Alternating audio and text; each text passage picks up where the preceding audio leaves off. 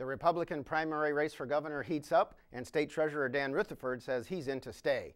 We'll talk about it next on Capitol View.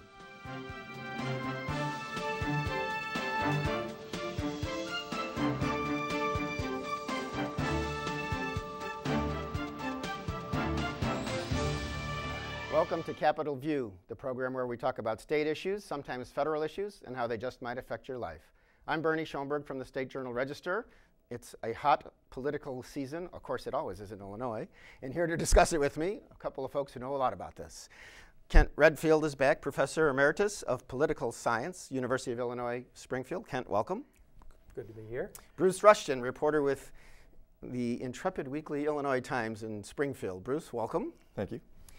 Okay, Dan Rutherford, State Treasurer, who I've actually been covering since he was running for student body president in 1977 at Illinois State University when he was a fourth-year student from Pontiac, says he's in the race to stay despite the fact that an ex-employee now has accused him of putting pressure on to do political work at work and also of sexual harassment. The man's name is Ed Michalowski.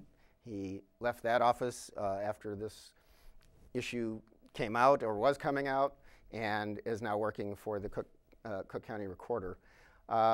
This makes it seems difficult, but Mr. Rutherford, whose office was investigating this, and a report may be coming out sometime, and as we tape the show, it's not yet out, but where are we on this, and is he a viable candidate? I think he's still viable. But I think this is terribly damaging, and he is not he's not the front runner. Everybody except Bruce Rauner has money problems, and now you've got an issue that is going to cost you votes. It's going to cost you votes because some people will not vote for a candidate if they believe that candidate is gay. That's out there. Which he said he is not when asked in Chicago. But it is that is out there, and some people are going to believe the charges. They're not going to vote for him. Some people don't think that, Brady and Dillard rerunning that is a winner. They want a new candidate, a fresh face. They might have said, well, I'm really not sure about Rauner, but Rutherford's a fresh face. Now he's risky. Rutherford is risky. If he gets the nomination and it blows up in the summer, then you're back to Scott Lee Cohen and Jack Ryan. Which are people who won primaries in the past and had to drop out. Hey, that was good, one Democrat and one Republican. Yeah, and so, it makes it hard. I mean, and it was an uphill fight before this came out, and this just adds to his troubles. Bruce, is it fair, and is the charge credible in the federal lawsuit from Mr. Michalowski, and is it fair that someone like Dan Rutherford, who truly has been, worked in the Thompson administration on international business, was in the House, was in the Senate, is state treasurer, is very knowledgeable about state government, and has been building his career all this time. Is it fair several weeks before an election for this to come out, and how does he fight it if it is not? Fair. I find it hard to believe that this is fair. I think that the one telling thing, I agree with Kent. Actually, I'm a little more pessimistic. I'd say he's teetering at best at this point in time. The timing of this coming out is just so suspect. The accuser has money problems. It's right before the election. The accuser is not unsophisticated. He holds a law. He's a lawyer. He's worked in government all his life. He was head of motor vehicle services at age 28, just a couple years out of law school. Yes, correct. Just prior to that, he'd worked, I believe, in the Daily Administration and the Building Division. So he's been around the block. He's run for judge himself. He can't not know the repercussions of what he's saying. Also, his lawyer does have ties to Rauner, and there's just a lot of quinky-dinks going on here. Okay, his lawyer, it's Christine Sevenson, okay, of Chicago, was paid $3,500 last year to review a lease for office space for the campaign of Bruce Rauner. Sure. And Bruce Rauner, of course, is the guy who, Kent, you said he's, before we started taping, spent about $7 million to date in the governor's race. And we think that combined the other three candidates, which is state senators Bill Brady and Kirk Dillard, in addition to Treasurer Rutherford, have only spent maybe a combined $2 million. He did She was paid the $3,500, but she denies, and the Rauner campaign denies, that there is any tie to Mr. Michalowski, who filed this lawsuit against Rutherford. And Rutherford, however, is blaming Bruce Rauner for doing this. And I saw something that he put out, a letter to his supporters saying, the billionaire bully is trying to take me out here. Is it fair because he doesn't have proof? Well, yeah, I mean, I'm not sure that's fair, but talk about here, I mean, how many lawyers are there in Illinois? And Rauner just happens to pick this one. Michalowski just happens to pick this one. There's no proof. There's just a lot of smoke here in terms of was Rauner behind it? And you're right, it probably isn't fair to bring up Rauner. I think it was probably a miscalculation on the treasurer's part.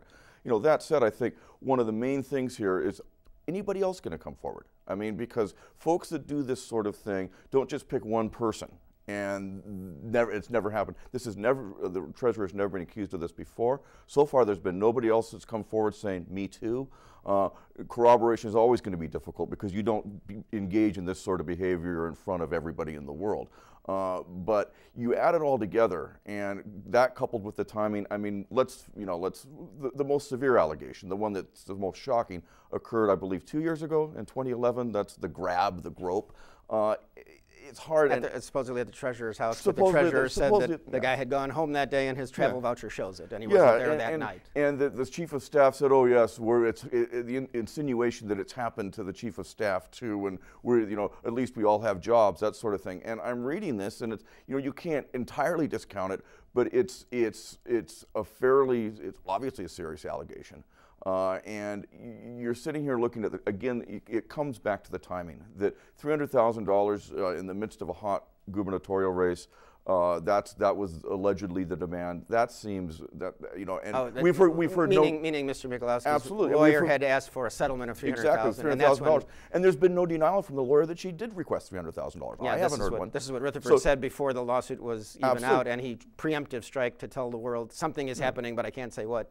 And then it turned out to be this lawsuit. Yeah, so at this point in time, what we appear to have, the biggest uncontroverted fact, is a demand for $300,000 on the part of the accuser who's in the midst of bankruptcy. And this is just an aside, but he said that he's incurred $100,000 in medical bills, and there's this linkage that I think is probably dicey at best, that the treasurer caused him some sort of problems with his neurological system or something.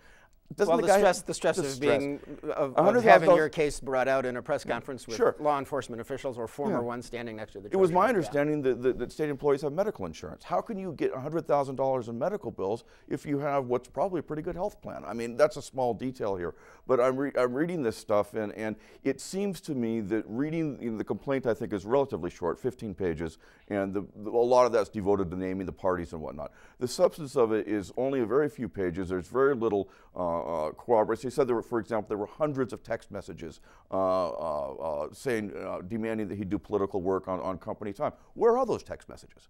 Are they going to surface at some point in time? That to me seems to be an opportunity to corroborate what happened, but we don't have that. We've got, I think, 1 or 2 text messages, and I've read them, and I don't see them as being smoking guns. I mean, if you have, it can be cumulative. If you, in fact, have hundreds of those, then you start scratching your head. But so far, 3 text messages, and it certainly doesn't seem to be soup right now, and it might not matter. I would say, however, that I think that there's a portion of the electorate, I think this is evidenced by a recent Chicago television station report. They confronted Mr. Michalowski and said, why did you wait so long? It's a very fair question. And nobody's answered that question. Yeah, that was Mike Flannery of Fox. A fair question, and given the circumstances, it should be answered. And Mr. Michalowski was at work and said, "I can't talk about it because I'm at work at his new county job." But he won't return calls. His lawyer won't return calls, and so that I think if nothing else, we deserve an answer as to why is the timing what it's been, and we haven't gotten that yet. And of course, with 5 weeks before the election. Yeah, and that's really the problem. If what we know now, if I were looking at it, and my concern was, I'd like to win this lawsuit. I'm the state treasurer. I want to win this lawsuit and be, in the next couple of years. I'd feel pretty confident. But that's not the problem. The problem is, how do I get in front of this and in a way that helps me between now and the primary? And so the time is very, very short. And so the treasurer may in fact be completely innocent, and and the case may be resolved in his favor, but it may take place way after the primary. It will take place way after the primary. So what effect does that have on the rest of the race? Because we have Brady, Dillard, Rauner. Rauner, again, who has become well known from being basically unknown by spending $7 million in, every website you look at least in the news world, has his ads on it. He's on television all the time. On some of them, he's upside down. There are now people talking about him. There is a group which I believe gets funding from the Democratic Governors Association that is linking him to Stuart Levine, who was one of the convicted people involved with bribery who used to be on the Teachers Retirement System Board and was involved in lots of other things. And he was being paid, I think it's $25,000 a month by a company that Rauner's people had sometimes bought or sold or had control over, because Rauner is in the venture capital business and was buying and selling companies all the time and was on various boards. But he claims he doesn't know Stuart Levine, and even though Levine voted while on the Teachers Retirement System Board to give $50 million of investment to a Rauner firm to invest for the state, Rauner says there is no linkage here and nothing wrong was done. And he put out, so there's an ad with Blagojevich and Levine saying that they helped out Rauner and it's pay to play, but then the Rauner already put out an ad saying, listen, people are just worried about me, I had nothing to do with this. The Tribune story basically said that the connection was tenuous at best, and if they, what people are scared of is I'm going to shake up government and spend less and tax less, and they're right about that, and he gives a nice smile. Is he on the way to winning this thing, or do we know yet?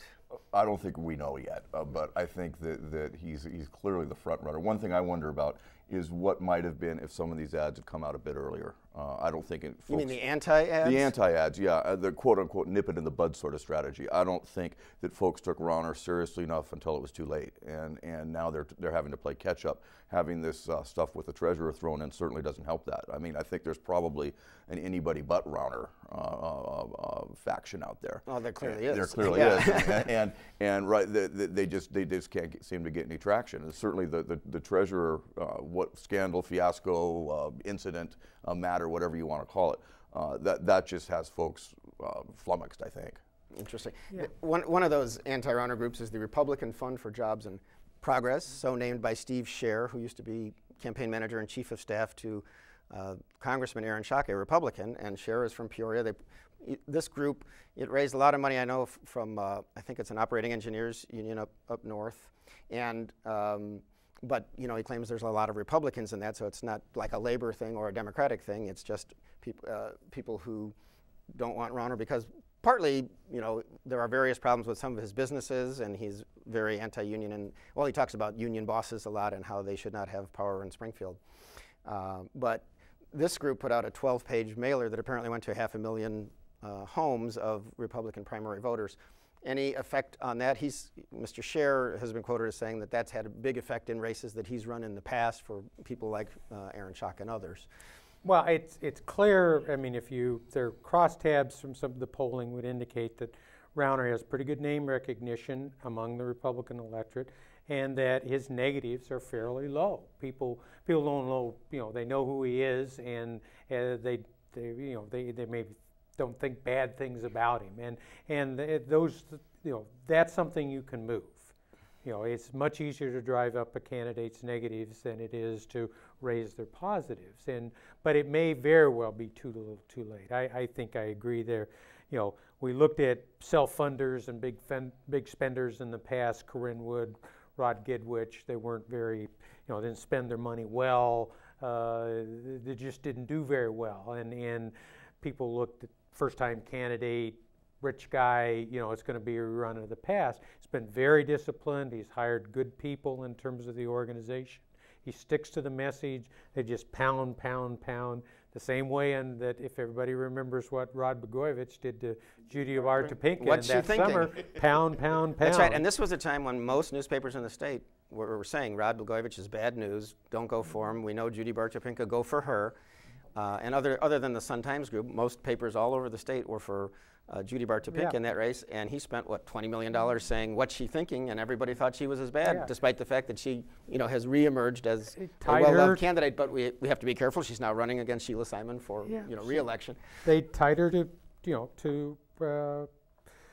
George Ryan, And when you looked at the crosstabs after the election was over, if you were concerned about corruption in government, you were slightly more likely to vote for Rod Blagojevich than you were for Judy Bartopinka. And Rod Blagojevich ran, when he was first elected, he ran on an anti-corruption platform. Absolutely. Anti-corruption plays in Illinois. And he passed, that's how corrupt people get elected. And he passed some ethics legislation while he was in.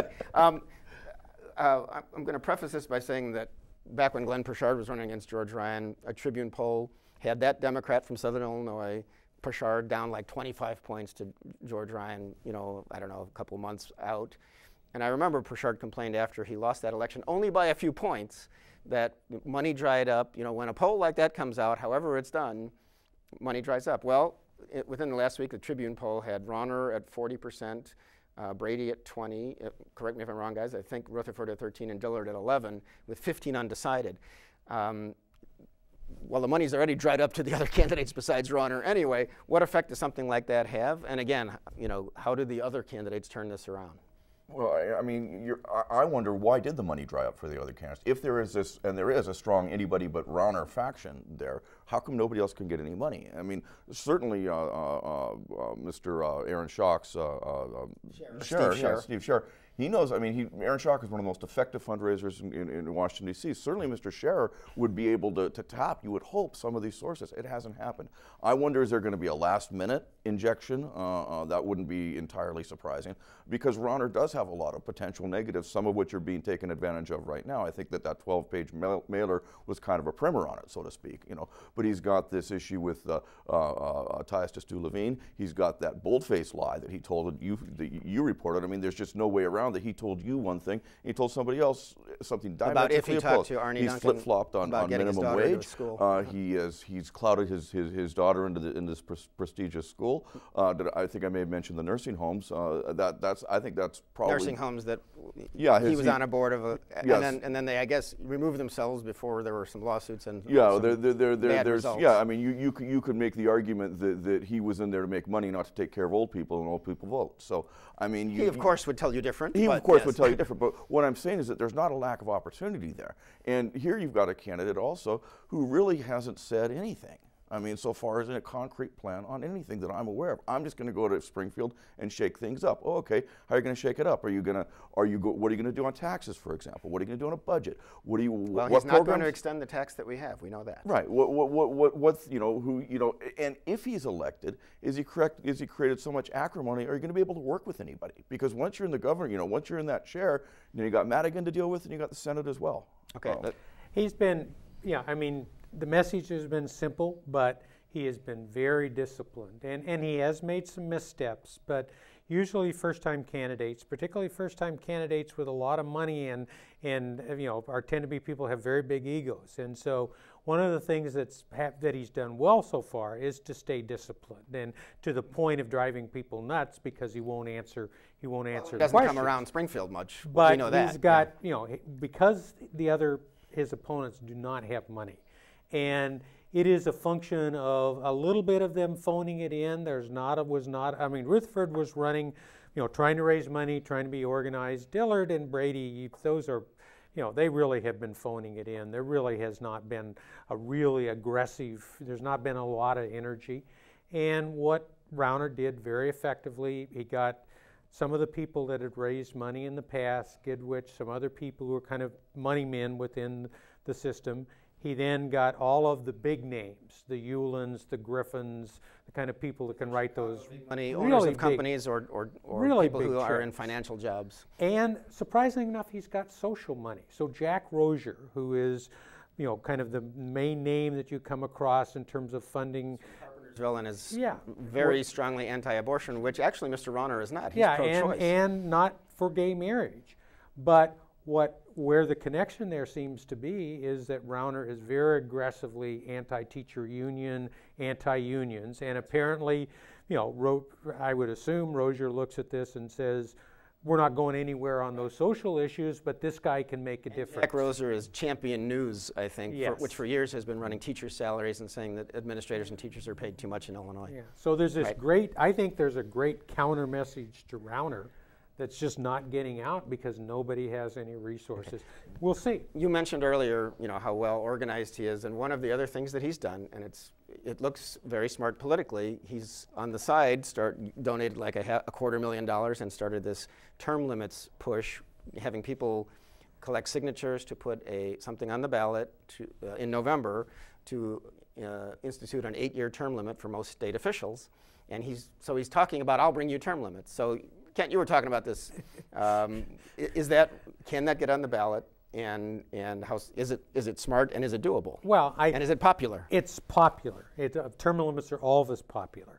He's going to get the signatures, and like 250,000. Yeah, and so he's identifying very closely with this, which means the money spent on term limits, even if he's not in the commercials, people are going to make that association. So again, it's been very smart politically. Whether it gets on the ballot or not is up to the courts.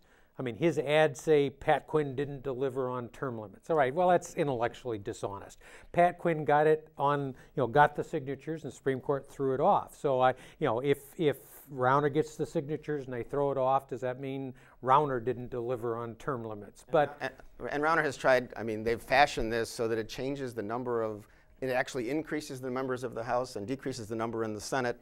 And he says by changing the legislature, that makes it constitutional. Do you buy that? And he changes the... the term of senators? The veto is also... It goes from a 60% to a 2/3. What it comes down to is you have to have... Is that to override? Yeah, to override. I'm sorry. Structure and process. You have to change the structure and the process of the General Assembly.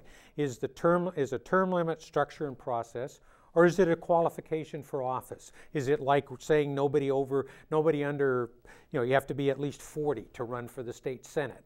I don't think that's constitutional. And so that's what the court will wrestle with, is you can't dress it up and drag things in that are structure and process and sneak your key thing in there, underneath, so nobody knows. Is term limits a good idea anyway, or does that matter in this argument?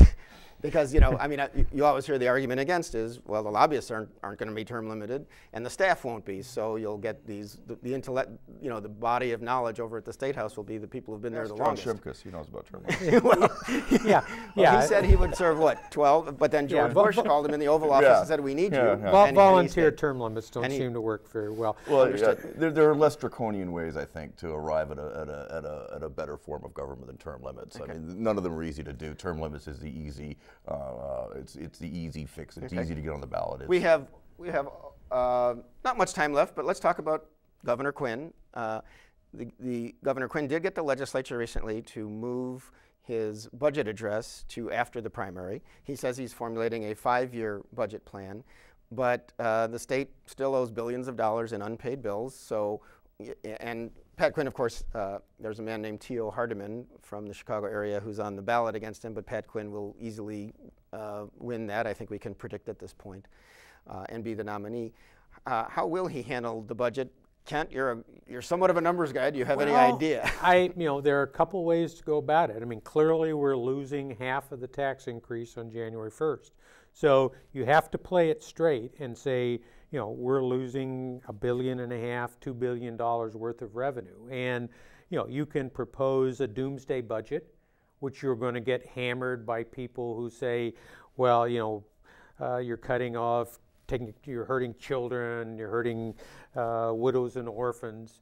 And they'll tell you that there's magic there somewhere, that there's $2 billion worth of waste and fraud. So he's at a disadvantage because he has to get specific. I suspect they'll probably do something that kind of positions themselves to get to January and then redo it. Didn't he say he wouldn't do a half-year budget? I think I heard that. But well, and he's going to have a budget. The legislature's going to have a budget. Ultimately, whatever he proposes sometimes doesn't matter because the legislature is the one that ultimately passes it. I don't know that you're going to get the specificity. In fact, I doubt you're going to get the specificity out of his opponents. Okay. They're going to say, here's how we'd handle it. So he's got to come up with some numbers, and that really is probably not an advantage. Okay. Go ahead, Bruce. Well, one thing I was going to say is if Pat Quinn is anything, he's a very good campaigner. I think he proved that last time around. And I wouldn't be at all surprised. He puts out I think it's probably lean towards a doomsday. And then just throw the gauntlet down to his political opponents and say, you think you can do better? Do it. You know, yeah, but he has to. But then he'll have to run all season, all summer on that doomsday idea and say, well, he proposed hurting people. But yeah, I think that's probably the lesser of two evils. I mean, that's just me saying it. Who knows? I mean, but in point of fact, he is the guy on the hot seat, and I think he's a good campaigner, and I think that he can challenge these folks to say, you know, it's great to stand up in a Carhartt jacket that's still got the fold marks from the box it came out of. You're talking about Mr. Ronner again? No, but you know, there's a lot more to governing this state than standing up in front of a TV camera and saying you're going to clean house. Once you know you've got a house, you got to maintain. So I should let the viewers know that there is a debate in Springfield. It'll be televised on the radio, WICS and WTAX radio, WICS-TV, 6 to 7 p.m. live with the 4 candidates for the Republican nomination for governor. It'll be at the Hoagland Center, but it's a ticketed event, so if you don't have a ticket, you shouldn't. You're not going to be able to get in because there are not that many seats. So an interesting time. Just another quick race. Another Tribune poll showed Jim Oberweis, who's now a state senator from the Aurora area, over Doug Truex of Mount Prospect. Is it Mount Prospect? It's one of the. It's Downers Grove. Downers. I knew it was a two-name suburb. Winning the Republican nomination like 52 to 15. So it looks like we're going to have, unless things change a lot, Oberweis over Truex. Truex is Oberweis is the ice cream vendor and store man, and Truex is a West Point grad, and they're vying to take on Dick Durbin in the fall. Does it matter? And with Oberweis at the top of the ticket, if that happens, is that good for the Republican Party? It's probably not good for the Republican Party. I think we're offering Senator Oberweis another opportunity to lose a statewide election, and he was really happy when he saw the poll because he was at the Sangamon County Lincoln Day dinner, and he was quite happy with this result. Yeah. I just think it is not helpful to have, that gives Durbin pretty much of a free rein to do things. Okay, well, we'll see how it goes. We have to end it there. Kent Redfield, Bruce Rushton, thanks for your help and comments. I'm Bernie Schoenburg, and thank you for watching. We'll see you next time on Capitol View.